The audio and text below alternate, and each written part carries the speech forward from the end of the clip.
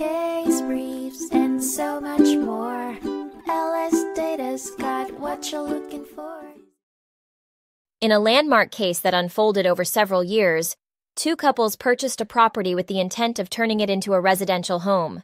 The four buyers, however, were handed a rude shock when they discovered that their newly acquired property violated local county subdivision ordinances, disallowing their intended use of the property.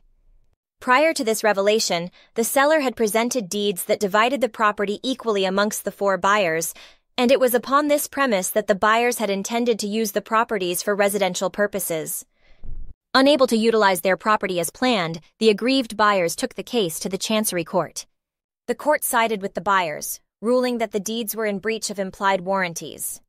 On these grounds, the court awarded consequential damages and attorney's fees to the buyers. Frankly displeased by the stance of the Chancery Court, the seller chose to make an appeal disputing the alleged breach of implied warranties.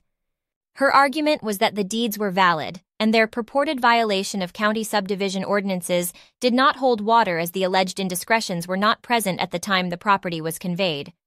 In a dramatic twist, the appellate court sided with the seller.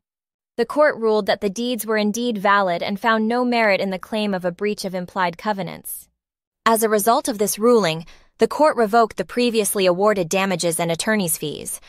The verdict was a double whammy for the buyers who not only found themselves unable to utilize the property as intended, but also had to bear the brunt of a reverse judgment.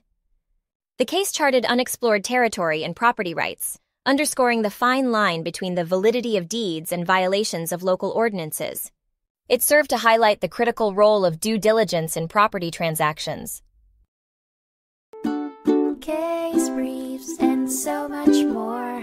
LSData's got what you're looking for. Visit lsd.law, elevate your mind. Leave the stress of climb.